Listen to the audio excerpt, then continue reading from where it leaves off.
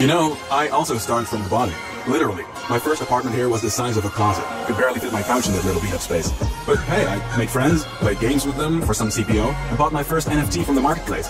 Nice dude gave me a little discount. And that started it all. I traded my way up to profits. Bought my bigger apartment here in the tower, made more influential friends, bid on new NFTs on the marketplace. And now, here I am, living the dream in my penthouse. And I can't wait for some new neighbors, so I hope to see you in our tower soon.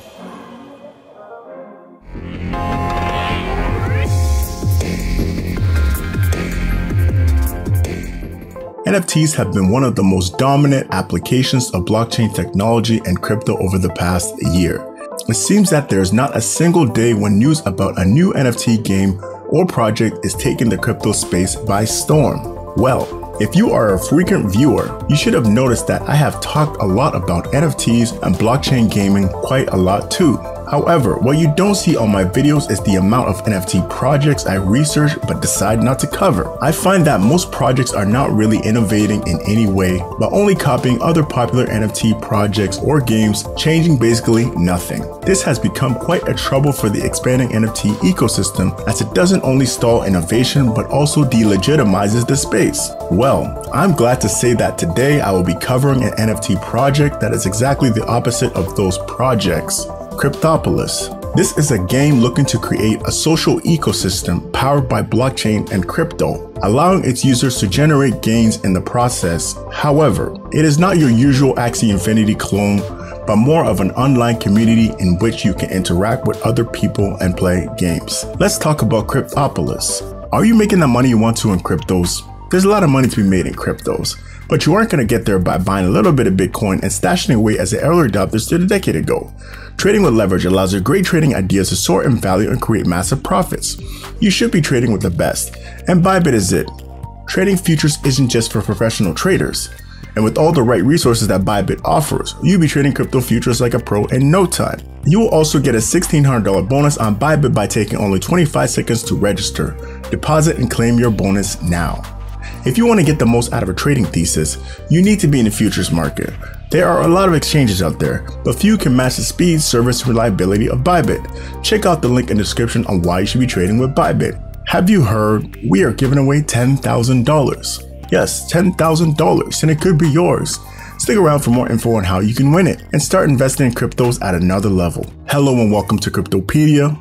I am your gracious host, K7. If you love cryptocurrencies and finance, you are in the right place. Don't forget to smash that like button, comment, share, and subscribe if you want to keep up with all our great content. If you were an active internet user between 2000 and 2015, you might be familiar with Habbo. This virtual world was one of the most popular online communities for years, reaching as many as 5 million unique visitors per month and more than 270 million accounts.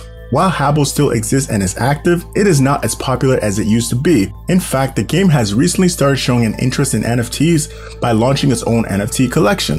The reason for me to mention Habbo is that Cryptopolis is similar in a lot of aspects.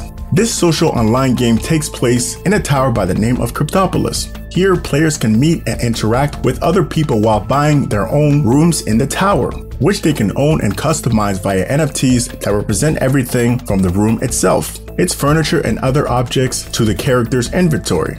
As players expand their collections and earn more in the game, they can escalate the tower to gain access to better items, rooms, and features. With some time and luck, you could be the owner of your very own penthouse at the top of the tower, which in turn will allow you to gain even more wealth. Where most games focus on the competitive aspects of gaming, Cryptopolis is focused on the social aspect. There are many games, of course, but there are also a lot of other ways for you to have fun and generate money in the process. Unlike games like Axie Infinity, which require you to spend money in assets or characters to start playing, your first room in Cryptopolis will be free.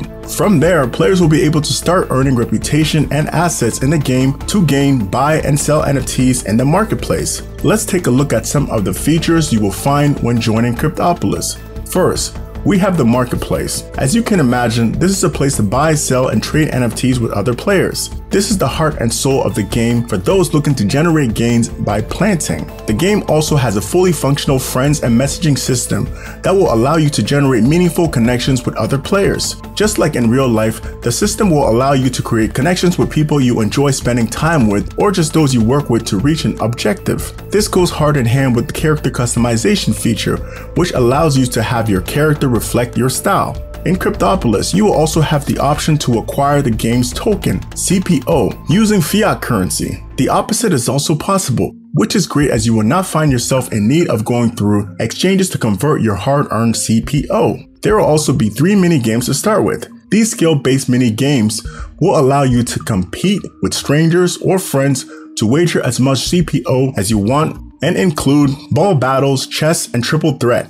All of these games require strategy and skill, which means those who take the time to master them will have the advantage.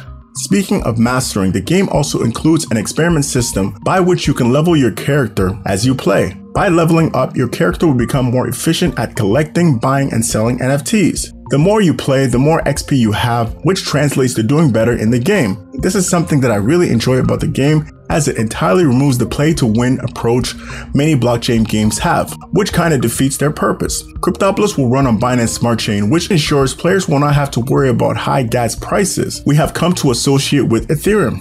This will also provide the game with high performance when it comes to transaction setting. This also makes the trading of NFTs as easy as it gets.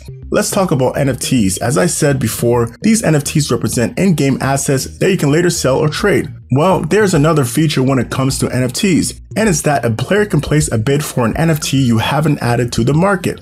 Let's say you have an extra rare NFT displayed in your Cryptopolis room and another player really likes it. They can send a bid for it or let you know their interest in acquiring it. While this might not sound as much, it is a big deal. This system will allow you to hold your items while also allowing other players to show their interest in them. You could also theoretically own your own gallery of collectibles in the games, running events by inviting other people, just like an art gallery. It is just a completely different approach to traditional NFT marketplaces, which you will still have available if you prefer that method. As a social ecosystem, Cryptopolis will also have multiple public locations which can be visited by players. Are you feeling like going to the nightclub? Maybe visiting the library? Feeling like shopping? By visiting specific locations, you will meet people with similar interests to yours, allowing you to create meaningful connections. Of course, this is not the only use of these locations.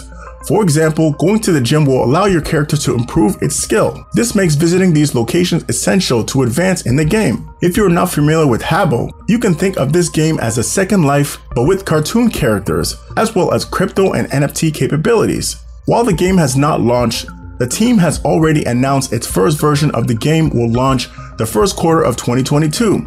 And at this time, the team is focused on development of the game, having the smart contracts audited, designing exclusive NFT collections, and more. On the crypto side of things, Cryptopolis has already listed its CPO token on PancakeSwap and launched its initial DEX offering, which means you can already acquire the token if you are interested in investing in the game during the early stages. The team will also be launching private betas for early investors, so this has the added bonus of giving you an early peek into the game. There will be a total of 1.5 billion CPO tokens, with 17% being allocated to the seed, private and public rounds. 20% will go to the team and advisors to ensure the continued development of the project, 10% towards marketing to bring new players and investors to the game. And finally, the remaining 53% will go to the game's ecosystem, treasury, and liquidity pools. By acquiring the token, you won't only be able to buy NFTs in the game and wager in the mini games, you will also be able to participate in the governance of the game, which will make use of the DAO governance. This token will be used to reward players, run content, and more.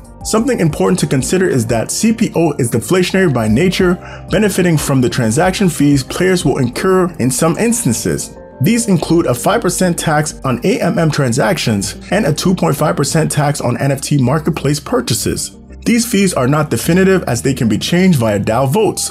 The game developers have already partnered with important names like GameZone, Bluezilla, GFC, and CFX Gaming. This will ensure the game receives plenty of coverage and marketing in its early stages, so it is imperative you are quick if you want to increase your profit. I know I already did. I'm hoping to see more games follow different approaches to the play-to-earn model, Sure, I love competitive games myself. However, I believe by focusing so much on competition, the blockchain gaming industry has forgotten about an important part of the gamer community. By expanding the offering of games available in the crypto space, the entirety of the market will benefit. But now I want to know your opinion on Cryptopolis. What do you think about its social first approach? Are there other projects with a similar approach you are keeping an eye on? Let me know in the comments below.